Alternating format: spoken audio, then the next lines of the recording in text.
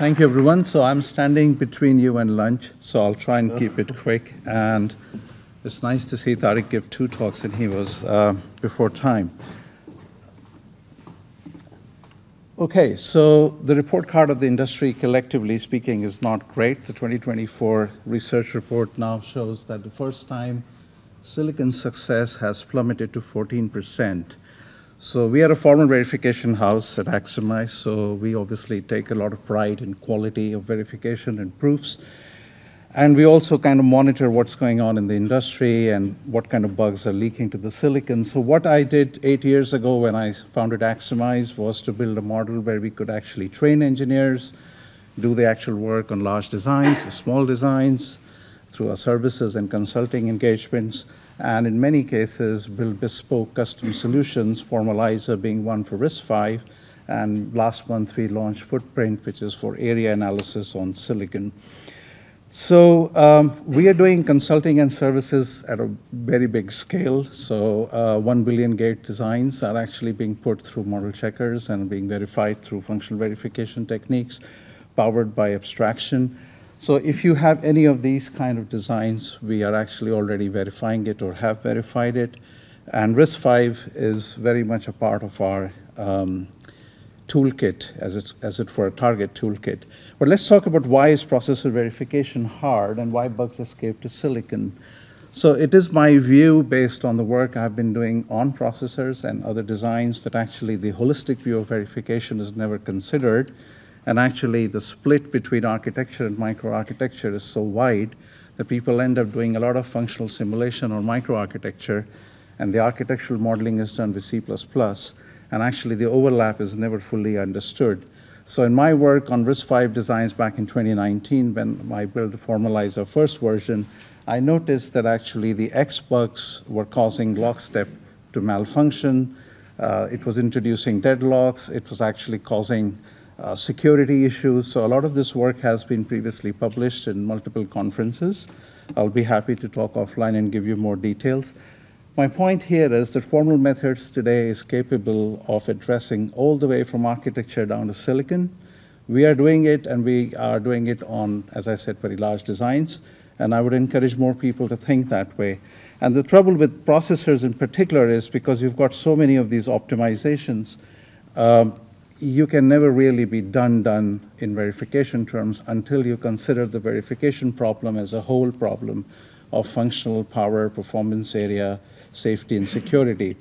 So especially if processors become anywhere close to the likes of what Tariq was showing, pretty complex, superscalar, CVA6 also is one of these processor examples, you can actually very easily have bugs that can leak. And we built this tool, Formalizer, to actually focus on proofs and bugs, but also accelerate debug and provide you end-to-end coverage as well as reporting. What happens is we formalize the RISC-V ISA specification, took this as formalized properties, which actually then get customized when you bring in your processor, and then they are both sent into a model checking tool, which then gives you a failure, or it tells you that you have a proof.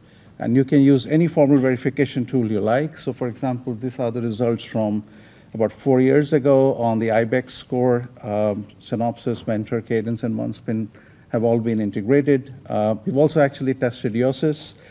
So do we find bugs? Actually, what is very insightful is that every time we take a processor which has been previously verified, we end up picking bugs. And actually, the cheriot-ibex is also an example of one such core, which we ended up taking in September in our tool, and very quickly we found some new bugs that were previously missed. I have some examples of that. But also we have looked at in-order and out-of-order cores. So this is CV32U40P, this work we did in 2020 with the open hardware. These are all proofs that actually come out of Jasper using our properties.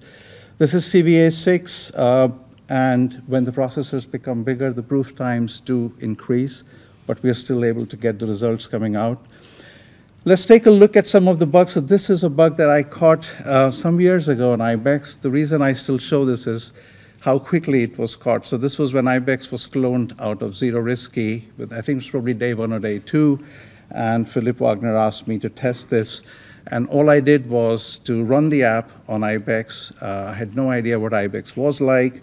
It compiled, and what happens here is that if the debug was initiated anytime when the controller FSM is in the decoded state, the processor goes all over the place, it throws exception, and nothing actually works properly.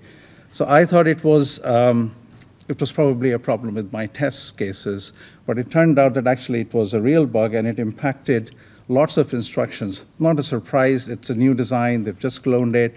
So actually the FSM area where the bug was actually had a TBD to do, and there were comments in there once we were debugging it. So actually it only took 7 cycles in formal to find it, and Philip, of course, confirmed later on that it was a bug.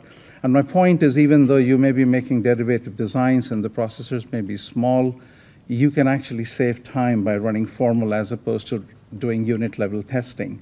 Because not only do we find a specific bug, we find all of the bugs in its vicinity. And that's the acceleration, the case for economics, basically, to save money. So this is WARP5, previously verified by using Claire Wolf's RISC-V formal. We found 30 bugs on that. This is a really nice, juicy one. We found it in our work, but also later on found in one of our customer projects.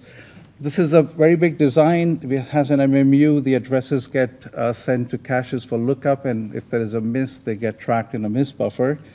And once the data comes back from memory, the cache is refreshed. So what's going on here is you've got a load word for an address A that gets a miss, gets sent to the memory for a lookup. The memory sends the information back, and the responses are sent back.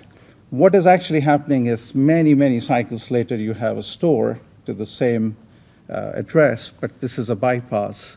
It's actually going to overwrite the address in memory, which it does, and it also ends up sending its responses back, and you can see the processor is receiving these.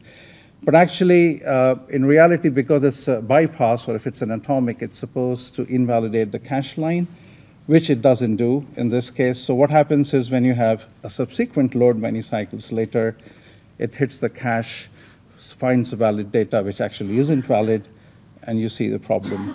So one of our customers found this similar kind of bug, and then they had to do a lot of directed test cases to actually reproduce it. Then once the bug was fixed, it was very difficult to prove or convince, even informally, that the bug was fixed properly.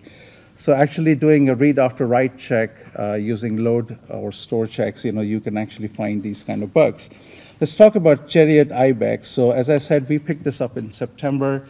A new engineer joined us, Ia, and very quickly, within a couple of days of having understood what the CHERI spec was about, what the cheriot spec was about, we were able to find an issue where we found that a load that was actually illegal, that should have been squashed in the pipe, was actually sent to the memory, and the data was brought back, and it actually prevented all of the subsequent R-type instructions from working correctly.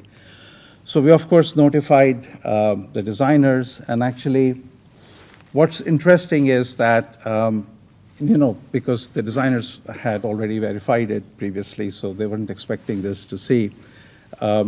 This was then fixed in the design, and then we reran the checks, and actually the bug was fixed. But now the problem was that we were going deeper in the state space, and we encountered the bit manipulation instructions to be broken as well.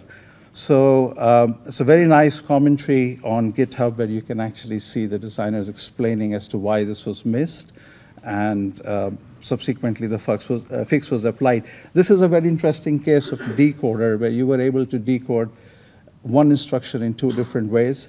Initially, designers were not convinced it was a genuine issue, but we did persuade them to think about PPA and other security type issues.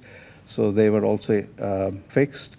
We recently talked about Footprint in February. This is a great tool. This requires no formal verification experience, but you can throw your design in and it will tell you how much redundant area you have. So because this is a CHERI event, I wanted to tell you more about some of the redundancies that we have actually identified in the cheriot-ibex literally last week. So we have a way to actually characterize full utilization, partial utilization, or no utilization at all. So we can tell you if your FIFOs are partially full, if your counters are not counting fully. And this was my last slide, so I'll stop here. So to wrap it up, formal is great. And I think as we take CHERI to implementation in more complex ways, formal would be the way to go. Thank you very much.